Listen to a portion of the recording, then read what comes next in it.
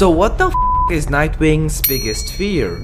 After the villain Insomnia put Nightwing to sleep, making him experience his worst nightmares, he found himself locked up in Arkham Asylum for a crime he doesn't even remember. And for some reason he's being idolized by some of the biggest names like Two-Face and the Mad Hatter. He tries his best to remember what he did, but just cannot. He goes to his bed trying to sleep it off, but then gets woken up by Scarecrow, who finally gets him to remember what he did. He killed the Batman.